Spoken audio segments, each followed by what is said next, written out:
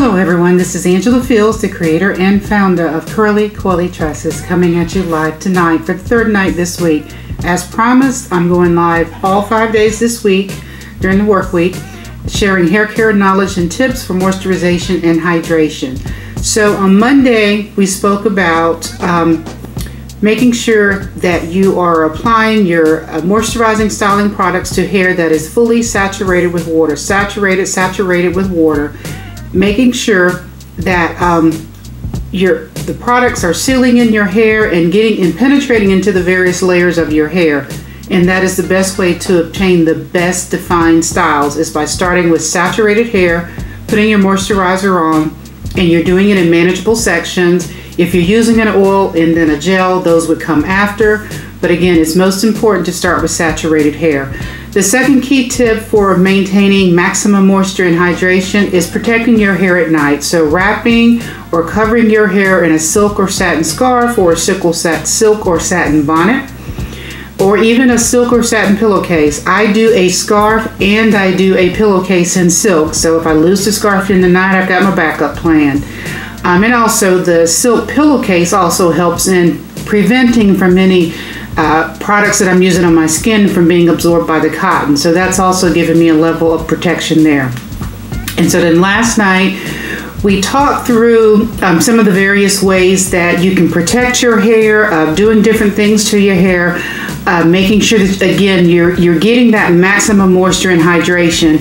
And this is from when your cuticles are lifted after you've used a pH appropriate shampoo, and you're getting the products to penetrate into your hair shaft as opposed to just sitting on top. And that is a game-changing difference in hair moisturization, because a product being applied to dry hair, it will sit on top, it'll give a conditioned feel, may even give a greasy feel.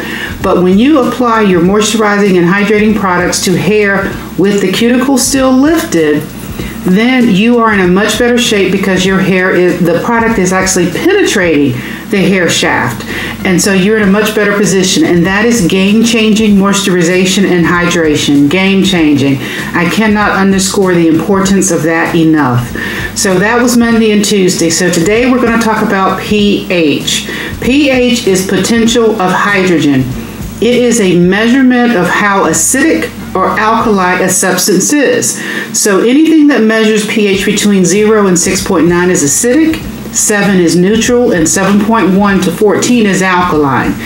The typical hair and scalp sebum has a pH between 4.5 and 5.5. That is the normal, healthy, resting state for your hair's pH, and it is very common in the skin as well.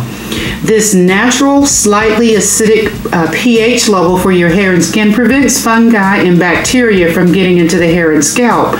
So if you are encountering some problems where fungus, or you're having some type of yeast irritation on your scalp, which is entirely possible, it could be because the pH of your hair is slightly off, and you want to target that range.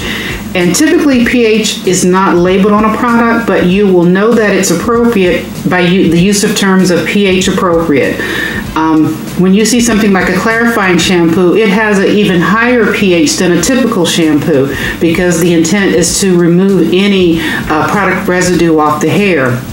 So while you may not see the actual pH of a product, you can talk with the manufacturer, you can talk with the brand owner to get some details on that, and they should be willing to provide.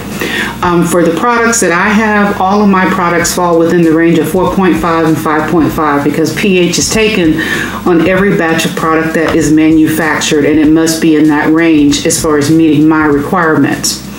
And so when you think back to the days when we used to get your hair relaxed, the first thing they do is apply something that is very alkali, the relaxing product. So it has a pH of somewhere between 8 and 14 to get your cuticles to lift, because that is the only way to change the chemical makeup of your hair. So to take curly hair and to actually straighten it is by doing that same thing.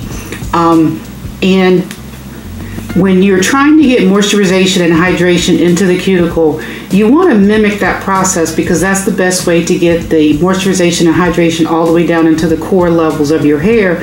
You certainly don't need to go 8 to 14. A typical shampoo that could be very effective would be in the pH range of 6 to 8. And again, clarifying shampoos may be a little bit higher, but you know, it's pretty close there. And it's also important to note, you will see misinformation about hair care and products in many different places. And one common piece of misinformation that I see is that water temperature can lower or open, can close or open your hair cuticles, and it cannot. And just think about it like this: when you get your hair relaxed, they didn't put hot water on your hair to open the cuticles and then to change the chemical structure. They put a cream, a very high pH cream on your hair to get those cuticles to open up. And so just think about it in that sense. And it's the same thing in that cold water cannot close the cuticles on your hair. Again, only pH can do that. So a higher pH product will cause the cuticles to lift, and it doesn't have to be extraordinarily high. It can just be above the range of 5.5.